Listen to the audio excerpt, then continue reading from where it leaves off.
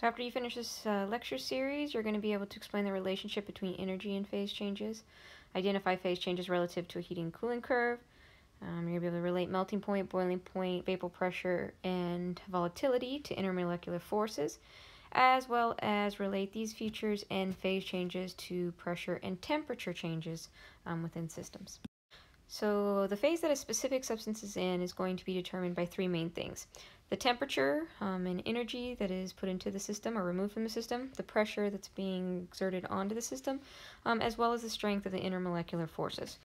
So as we know, solids, liquids, and gases, as we see in the diagram here below, all have unique spacing features as well as relative energetics associated with each. So any substance that's in the solid phase is going to have lower energy and closer particle spacing than that same substance in the liquid phase and that same substance in the gaseous phase. Now, we know that as we add energy, we're going to change from solid to liquid to gas. Now, the energetics of this are nicely diagrammed here. If we look at this diagram here, we have energy of the system. And basically we have the various phases of matter. The solid starts down here. If we add energy in, which is indicated by a red arrow indicating an endothermic process, if we add energy in, we can go from the solid to the liquid and basically melt that liquid. Vaporization is going to be represented when we go from a liquid to a gas. And these processes require us to add energy into the system. Now, removal of energy is represented by blue lines, and you see condensation, freezing. And of course, these processes are exothermic because the system is losing heat. So these transitions or these changes are going to be represented with specific enthalpy values. So delta H of fusion, delta H of vaporization, delta H of freezing, delta H of condensation.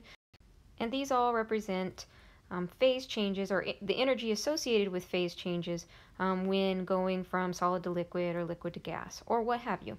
So we're going to go ahead and look at heating curves. Heating curves are going to have several main components. You're going to have your temperature along your y-axis and your heat energy added along your x. You're also going to have a line.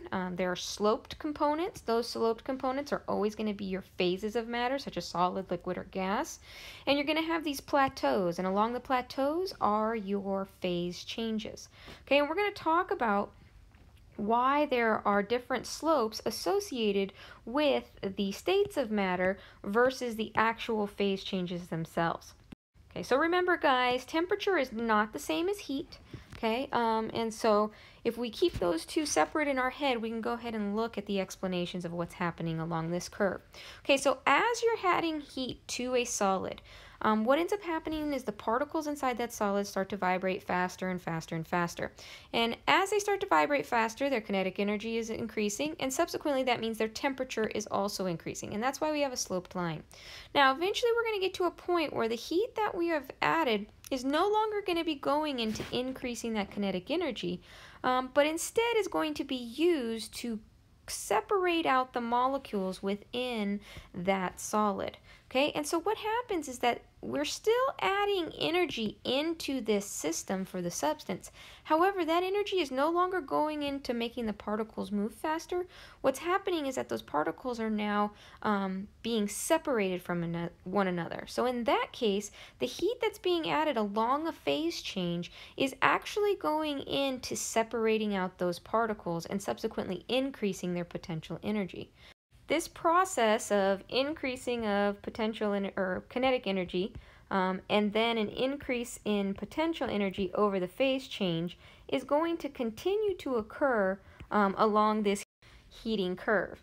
Now, if we were to go ahead and look at a cooling curve, we would expect the same process, except that instead of an increase in kinetic energy or an increase in potential energy, we would see decreases in all of those.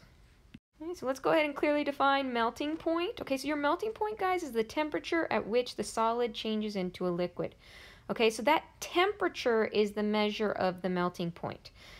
The delta H of fusion, okay, that is the energy that's being added during that phase change in order for this melting to occur.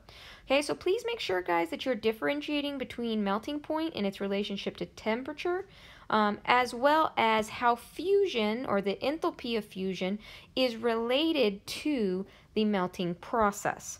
Okay, now another thing I want to point out, guys, is that freezing point is just going to be the reverse process seen on the heating curve in the previous slide. Okay, so we know that as we go from a liquid to a solid, we are freezing the substance. Okay, so what's going to happen there is that the temperature change at which that occurs, that's going to be your freezing point, right? And of course, the energy being lost during that process is going to be known as enthalpy of freezing. Now, because these processes are directly connected to each other, they're just the reverse of one another, they're going to be equal in magnitude with respect to their enthalpies, but opposite in sign. Okay, so obviously the system during the freezing process is going to be releasing that heat energy. So we have a negative sign here on our enthalpy of freezing to show its relationship to enthalpy of fusion.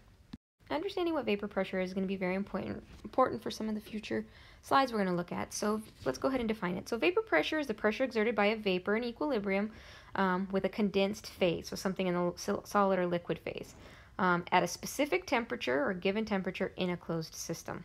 Okay, so what happens, guys, is when we have a liquid or something in a closed system, it is possible for it to go into the vapor form or the gaseous form. And what ends up happening is that eventually a specific number of particles, okay, or a number of particles are going to enter into the upper area of the container above the liquid phase. Okay, so we have our liquid down here, and these little circles are representing our vapor.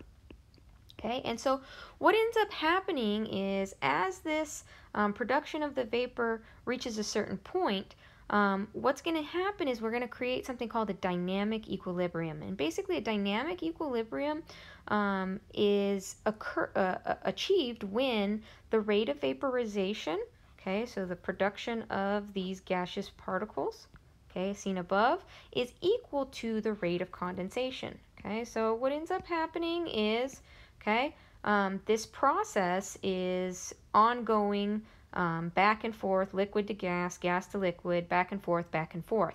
Okay, and so this dynamic equilibrium is called such because it's dynamic in the sense that we're going back and forth, and it's at equilibrium in the sense that the number of particles of the vapor that are produced versus the number of particles in the liquid phase, those are going to overall remain constant with respect to themselves. So I'm not saying they're the same. I'm saying that however many vapor particles we have above the liquid, that's going to remain constant, and the quantity of liquid that we have below at equilibrium will remain constant. So things such as temperature, things such as pressure, and of course intermolecular forces can all affect the relative vapor pressure of a specific substance. So the consideration of vapor pressure, of course, is going to be important for certain phases of matter. So boiling point is the temperature at which vaporization is going to occur when you are heating a substance.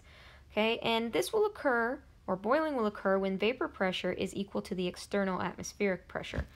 So what happens is that as you increase the temperature, the number of particles that are being released above the liquid is going to increase. As that increases, the vapor pressure increases, and once the vapor pressure, again, is equal to the external pressure, that's when boiling happens. Now, 1 atm, or 1 atmosphere, is basically the standard for what normal boiling point is going to be based off of. However, you need to understand that if you change the atmospheric pressure, you're going to also change your boiling point, okay? So if you decide to go and stand on Mount Everest and try to boil some water, that decrease in atmospheric pressure is going to also decrease your boiling point. So what ends up happening is that your water will start to boil at a temperature lower than it would at, say, sea level. So in that context, obviously, say you're cooking something and you're in higher altitude, the reality of it is that the temperature of the water is going to be lower than anticipated when that boiling starts to occur, so that affects cook times and things of that sort. So you want to make sure that you understand this relationship between atmospheric pressure and your boiling point, as well as vapor pressure and your atmospheric pressure. Now, the process, or the temperature at which this process occurs, is known as the boiling point. and your energy added during this process is going to be known as your enthalpy of vaporization. So the energy that you have to put into the system in order to get it to vaporize is known as your delta H of vaporization. Okay, another thing I want to point out is obviously the reverse process, otherwise known as condensation. So going from a gas to a liquid. Condensation, again, is going to be the reverse of our vaporization process. Now, because they're just the reverse of each other, the energetic value should just be equal but opposite in sign. And since condensation is an exothermic process with respect to the system, and that gas is giving off its energy in the form of heat, you're going to have a negative sign in this equality for the condensation component. Okay, so the last thing I want to talk about here is volatility.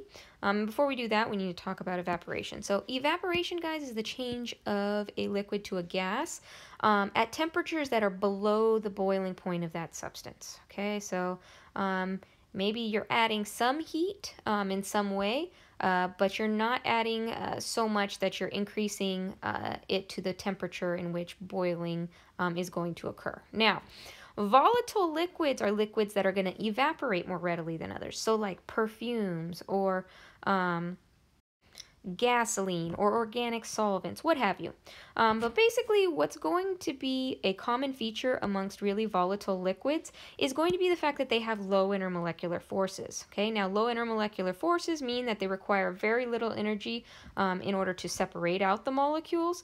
And basically that's why high volatility substances usually have very low molecular forces. Now, if they're able to go from liquid to gas phase very easily, that leads to obviously higher vapor pressure. Now, if you increase the temperature, like take a little bit of your perfume and put it on your neck, the temperature or the energy from your body heat will increase the temperature in the liquid, and that will basically help overcome the intermolecular forces and make it easier for the liquid to enter the gaseous state. So now that we've covered volatility, we're going to go ahead and move on to other topics.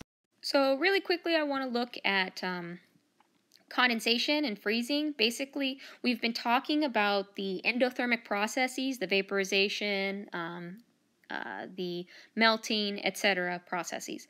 Okay, so condensation and freezing are basically just the opposite processes of what we've been talking about. And what you need to understand with these is that the enthalpy of condensation, the enthalpy of freezing, they're going to be equal in magnitude, but opposite in sign of the vaporization and fusion processes.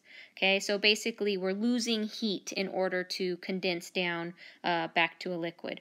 Or we're losing heat in order to freeze our liquid into a solid. Okay, and that change is going to take the same amount of energy. It's just that energy has to be lost in this process. Okay, so I guess think about the signs, think about the heat loss and gain when you're comparing these two processes.